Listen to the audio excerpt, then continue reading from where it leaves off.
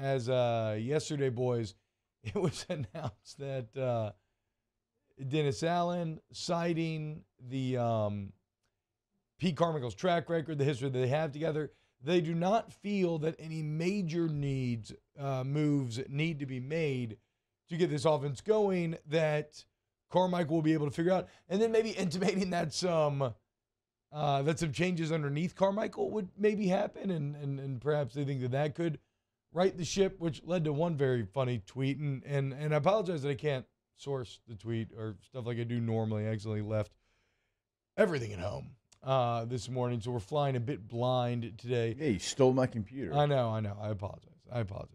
How'd you forget everything at home?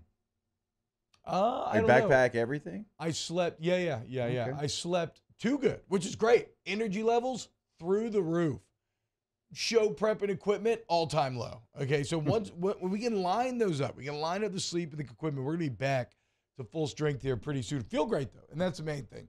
But not because of the Saints news. But it did lead to a very funny tweet where somebody's like, "Yeah, okay, Saints are gonna change the tight end coach," and then think that that's going to fix this New Orleans Saints offense. I don't know, Jake. I mean, we've talked about it a lot. You look at the NFL, you look at the teams that are having the most success.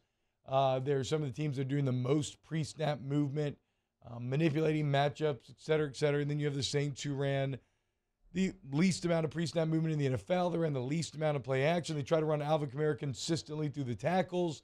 It's kind of been a theme throughout the year that the offensive velocity has been lacking, but it looks like the Saints, and we told you this. I told you. This is how the ownership group and power group views themselves, is they're going to be hesitant to make major changes. They kind of view themselves like the Pittsburgh Steelers, right? Where they're not going to be reactive and keep kind of chasing this dragon. They're going to give guys a chance to figure it out. And it looks like they landed on, let's just run it back. Just run it back next year.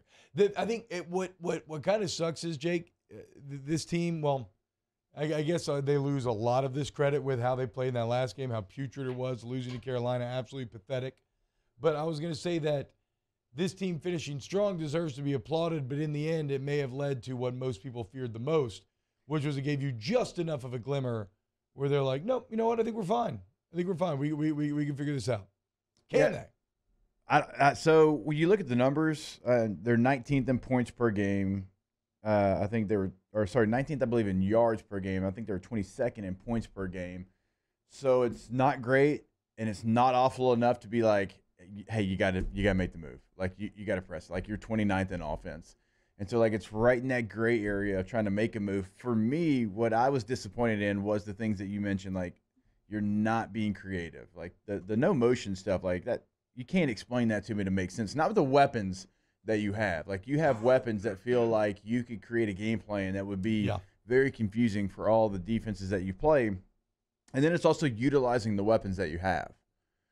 Like, I didn't feel like they did a great job at all at doing that. Like, it's like there was no rhyme or reason. There was no flow. There was no chemistry to the offense. And so, like, I'm not going to look at 19th in yards and think a whole lot, because for me, that's not even where my mind goes. It doesn't tell the story. My mind goes to the lack of creativity and having no purpose for, things like, and we talk about a lot, like Taysom Hill. Like, it was like the games they did it, they won. And the games they didn't, they lost. And then sometimes they would do it a little bit. Sometimes they wouldn't do it at all. It's like you got to be consistent with what you're trying to do. And then there's the quarterback situation between Jameis and Andy Dalton. And I know you had an injury to Michael Thomas, and then with the running game, I think the running game, and obviously we'll watch more Saints football than we do other teams, it was maybe the least creative running attack that I've seen. Yeah.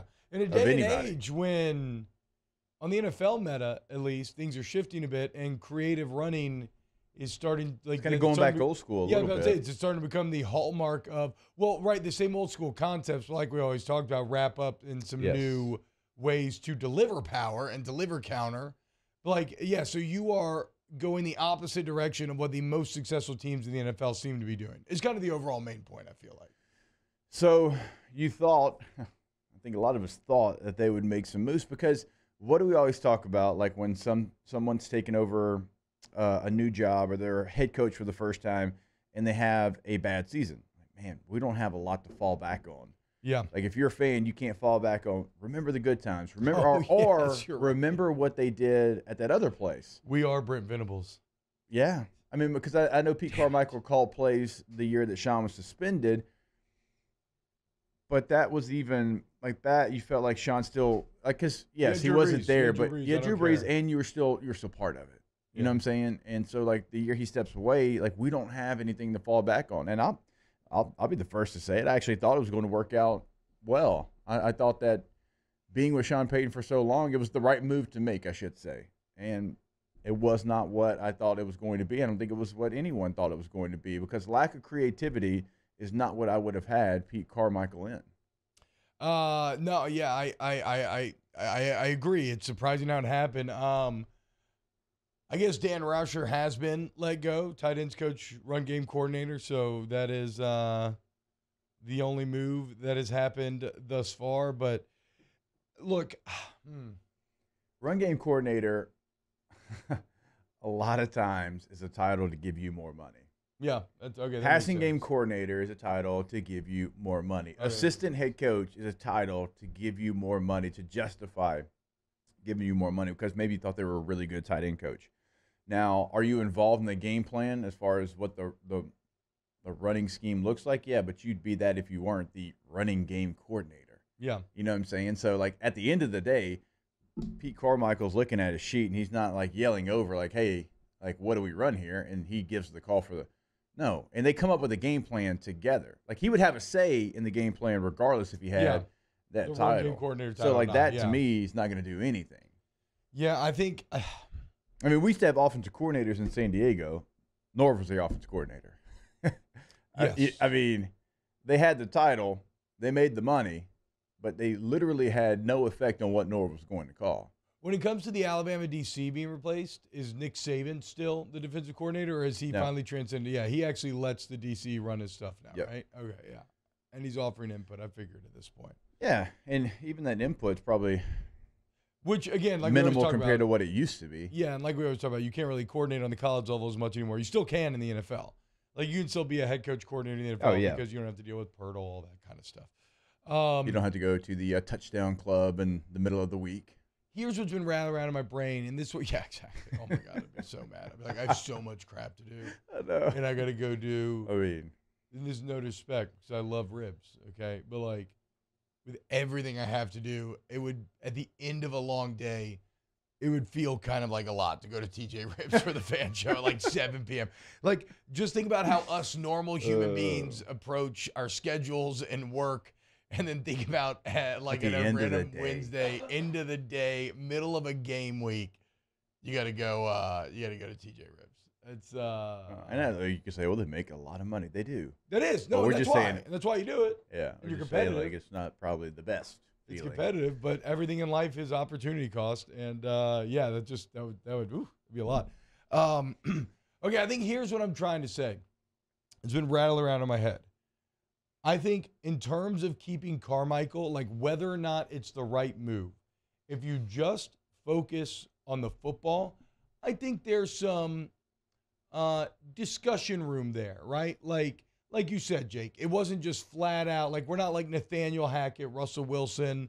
It's not Russell Wilson. Do you hear Russell Wilson reaching out to Sean Payton, asking him to basically come fix him? Yes. Like Russell Wilson's a law, which I feel for us there. That's a bad place to be when you feel like that's a man who feels as if he has lost kind of all confidence in himself, which may be at odds with the public persona that Russell Wilson is putting out there. But how could he not be having a bit of a crisis of conscience, right? So it's not that bad of a disaster. I mean, you had Andy Dalton, and he put up some respectable numbers at times. And so from the pure football perspective, I accept there's some debate room. You can argue, and there's some wiggle room about whether or not the staff should stay the same. From the PR standpoint, which you could say doesn't matter as much, but from the fan standpoint, this is just an abject failure. After a year that was so listless, so disappointing in so many big moments when you had to have it, even going the extra mile, again, to lose that last game where you were really working towards, if you'd gone 8-9, you were working towards having some actual like good feeling heading into the offseason. You were working towards ending on a very positive note. The 4 in a row. It seems so ridiculous. You're the Carolina Panthers standing there. That's fine. They suck. They got nobody. You go and you lose 10-7 at home after scoring on the opening drive of the game easily. Like, it just felt pathetic. And like much of this year, Jake, it was like, okay, you did a lot of good things, but then you did a couple huge bad things that kind of ruined the day. And so from a pure PR standpoint, when that much bad will is generated and that much anger is generated, the people demand blood. The people demand heads will roll. The people demand change to give hope so you don't feel like you're just going to be watching Dalton and Allen and Carmichael again next year. And the Saints said, well, we don't see it the same way, which honestly is not the worst thing from an ownership or leadership group, right? Maybe not be beholden to the insane mob who is out there marching the streets calling for heads to roll. But at the same time, even from a pure football perspective, nobody would have batted an eye or said they were in the wrong if they had chosen to make one of these moves. So it's a bad situation. It's going to win the Saints, no fans. So I guess what I'm saying is it's not an outright awful move, but it's going to feel awful. And it's already setting the tone for people to be angry throughout the entirety of the offseason. Anytime you have a bad year, like, someone has to fall in the fans' eyes. Mm-hmm. Right, wrong, or indifferent. That's always how it is. The gods demand blood. And so when you come back and you're basically going to be the same staff, that's why you're going to have fans upset. And my last point on the offense, it's not even that it was bad. My problem was it was safe. Mm-hmm. Yep. And it never got out of a territory where they were trying to be safe. It never tried to be, a little reckless, which is okay, right? You can be reckless and still have a plan. Like, I think the 49ers offense is reckless. Like, there's a lot going on. Yeah. There's a lot of things that could go wrong, but they know exactly what they're doing, and they live in organized chaos, if you will. And so I enjoy watching it. When I watch the all-22 of the Saints, it's not that it's bad. It's just safe. It's a little boring. And that kind of defines everything. And it defines the entire philosophy, right? I mean, that's the problem here. All of this is safe. And keeping Dennis Allen to try to chase the Sean Payton dream was safe. Keeping Pete Carmichael this offseason, and that's where you got to start to wonder: are the Saints chasing a golden era that cannot be recaptured? Right? Like a man trying to hold on to water as it leaks through his hands or sand. Like, there's Peyton and Breeze or Peyton and Breeze. They are still trying to hold on to that identity, and I understand why. It's the only truly mega successful period of time in the franchise's history. It's the golden era. They're chasing a golden era, except like it's kind of like after the Romans pulled out of England, right? And like a generation later, Jake, you have all these, these Britain barbarians, and they're like seeing these like Roman statues and buildings. Like, who built these? Like, gods must have built these. I don't understand this at all.